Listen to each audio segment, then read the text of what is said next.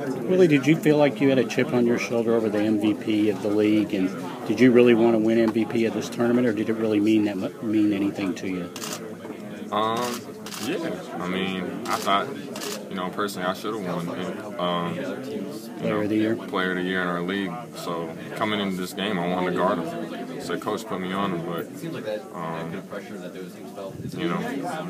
MVP is cool. Like, I never thought I would get it for real. In the 2 years I've been here, 3 years I've been here, it's awesome. It's a great feeling. You said before the tournament it was really important for you to really step up. Now that you've gotten through this, just some thoughts about that, stepping up as big as you did.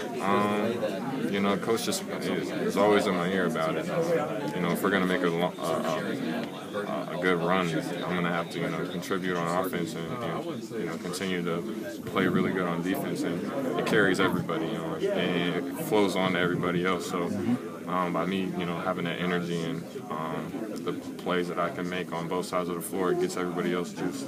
There's a sequence when Towns had a block, and eventually you have that dunk in the first half, jaw-dropping. Just some thoughts about that play, and it seemed to really just, you talk about energy, the building was just rocking. Yeah, it happens a lot, especially the amount of guys we have that can make plays. Our fans are always going to be crazy, and us as Energizer Bunnies is going to get it all juiced. Kind of crowd.